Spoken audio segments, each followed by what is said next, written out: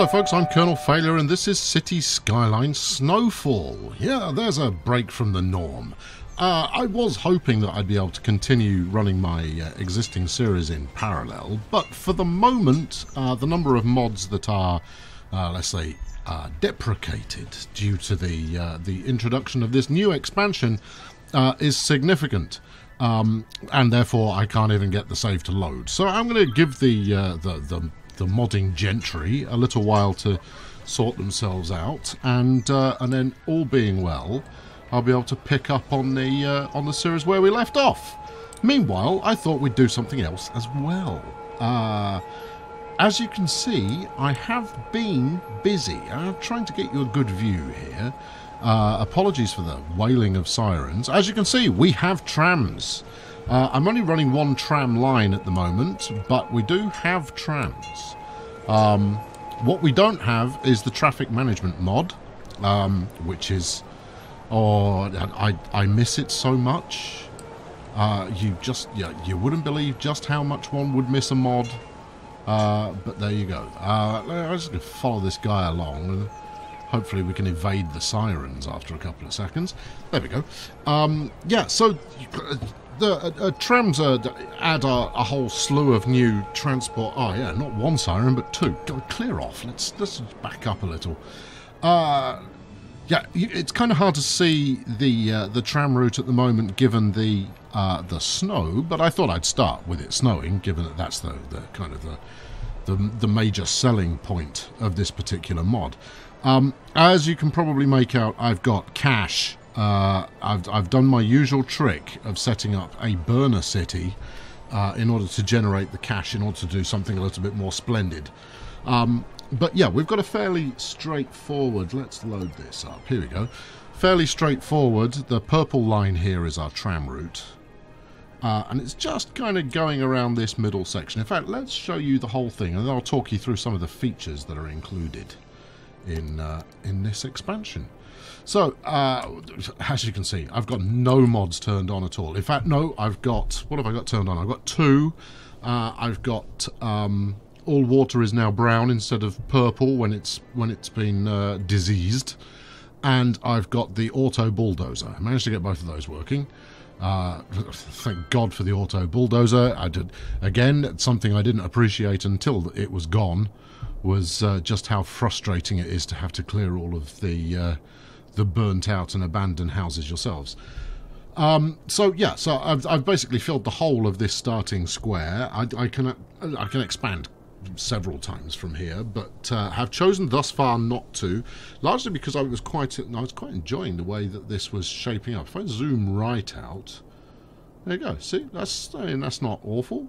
I mean, it's pretty awful, but there you go. Right, oh, we've got some. Oh, here we go. Look. Okay, so these icons here, these pop up when your streets are starting to get a bit clogged with snow. And when you get to that point, your vehicles will slow down.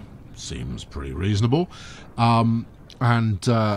Actually, you don't get the means to deal with that for quite some time. You have to build up a fairly respectable population before you can handle the snow that's gathering. Now, over here, I have one of two. I've got two of these in the city. Snow dumps, which have snowplows associated with them. If I have this open, will it show up? No. It will if I do this. There we go.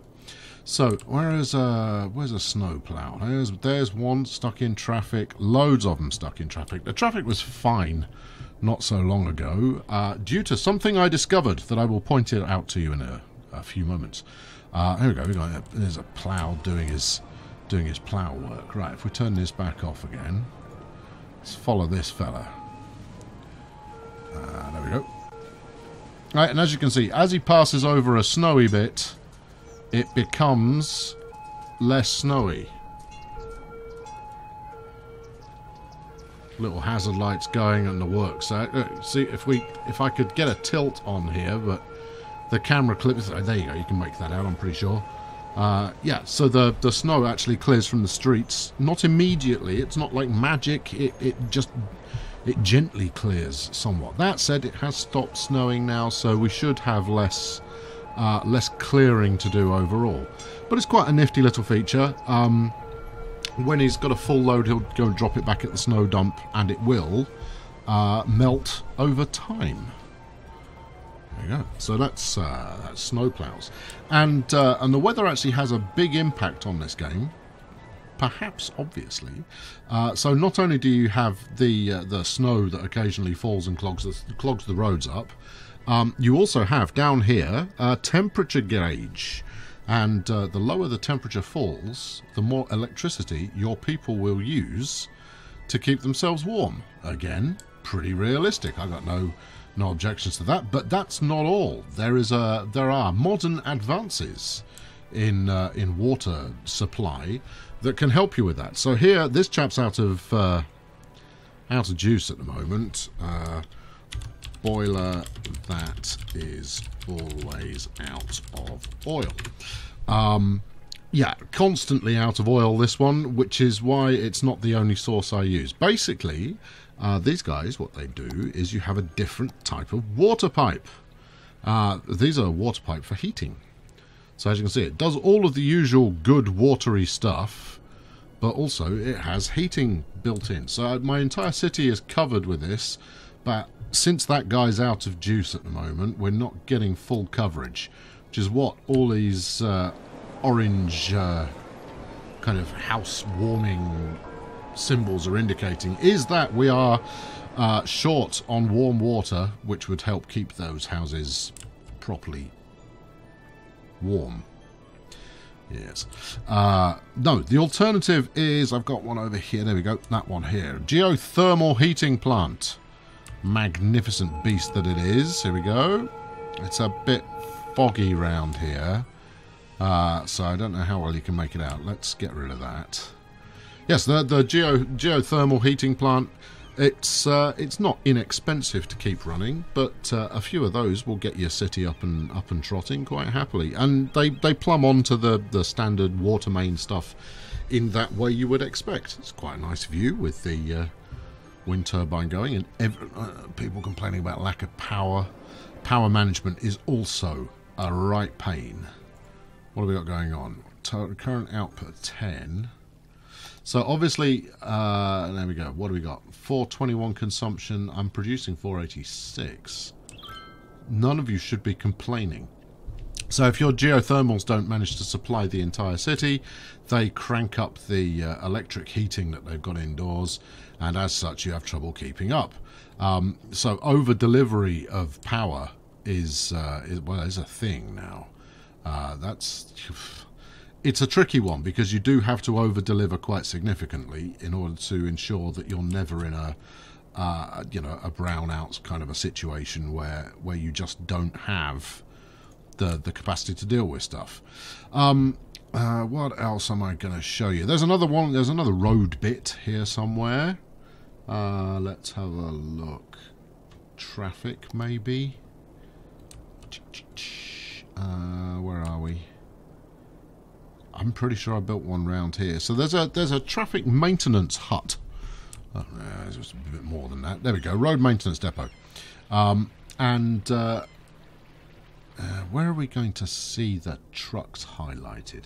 The trucks are nothing special. They're just a standard truck that kind of runs around the city. But the cool thing that they do... No, see, that wasn't it. How do I get that to light up, I wonder? Ah, it's this one. Here we go. There you go. So I've got a couple of these in the city at the moment. Basically, these guys help keep potholes and all that kind of stuff to a minimum. As you can see, we've got a few running here. Flipping heck, it's just non-stop sirens. There we go. Let's go and have a look at this guy. And obviously he's in purple at the moment, so let's get... Come on, make it so I can click on you. Do that and that, and then try and find him. There he is. There. Right at the front of the queue here at the traffic lights. Yeah, he doesn't do anything particularly miraculous in terms of animations. Flipping sirens.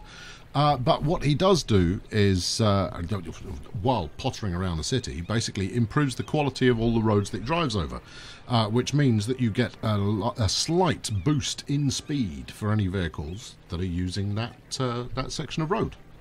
All in all, pretty clever, I thought. Yeah, it's a nice feature, keeping it all kind of ticking along. What are you? Oh, taxis. Yeah, I've got some taxis up. Nobody uses them. My public transport's actually pretty reasonable. What do we got here? What, 600 a week on the bus, 300 on the tram, 1,200 by tube, and 12 people a week in a taxi. Now, obviously, taxis are geared towards tourists, and thus far I have not touched tourism. It interests me not at the moment. I see tourism as a kind of an end game to pitch for. But there you go. This is my opening gambit as far as cities are concerned, and I will be deleting all of it. It pains me, 27,000 people. I'd like to get it up to 34,000 because that will enable me to get the nuclear power plant in which I put so much stock.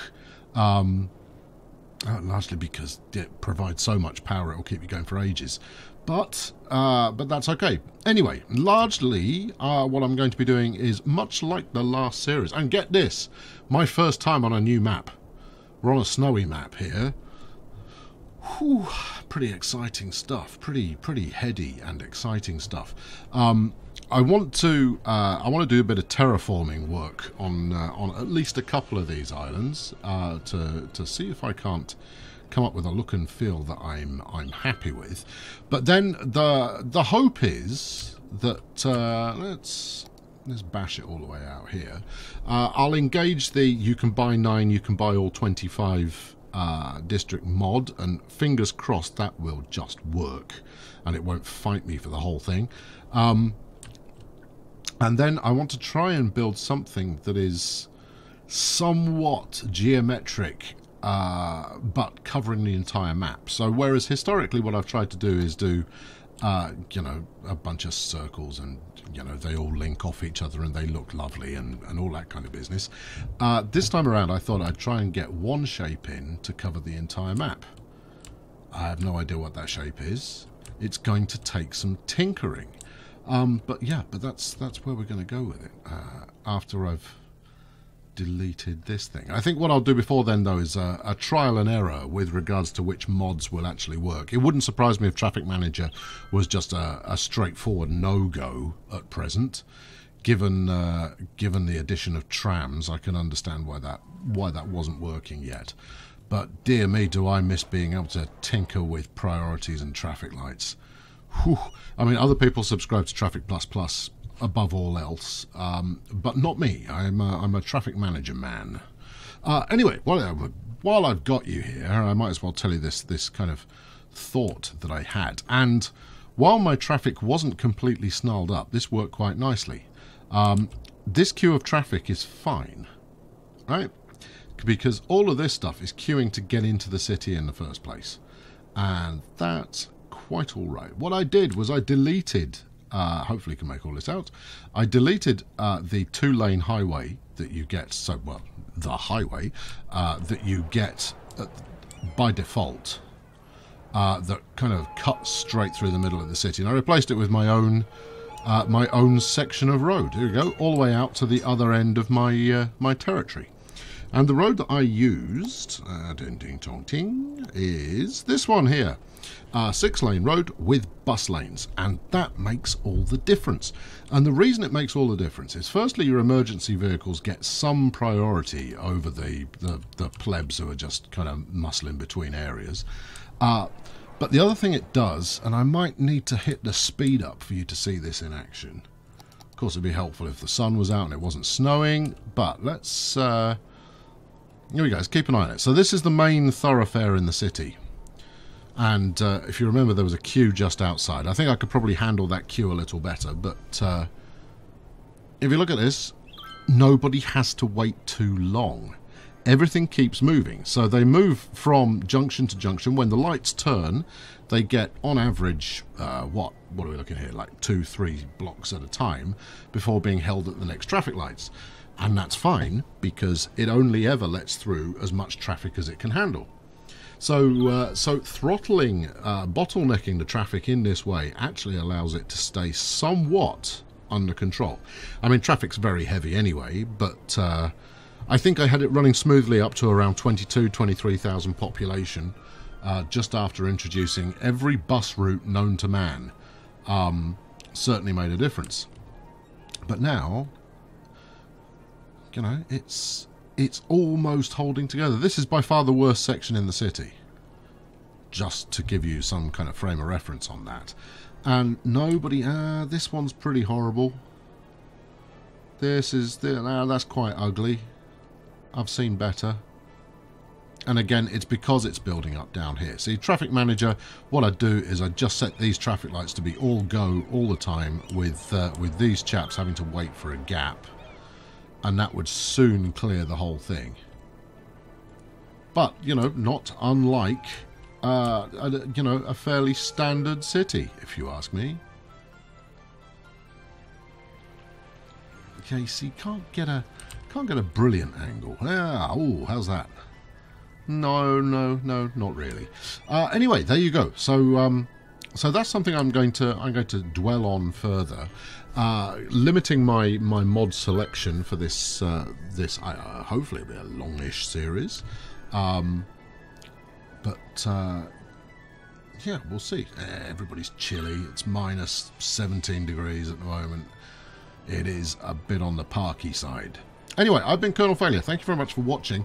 That's kind of an overview of the changes in this update. It's not an update. It's an expansion. Let's give it the credit it's due.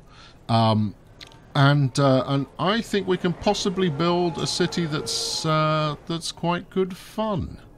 So tune in next time, and I'll make a start on that. And I'll put some thinking in, and I'll probably have laid out the initial sections already, and we'll see where we get to from there. Anyway, thank you very much for watching. I've been Colonel Failure. Chuck us a like, subscribe if you've not done so already, and we'll motor on with this in the very near future. Thank you very much for watching. Cheerio!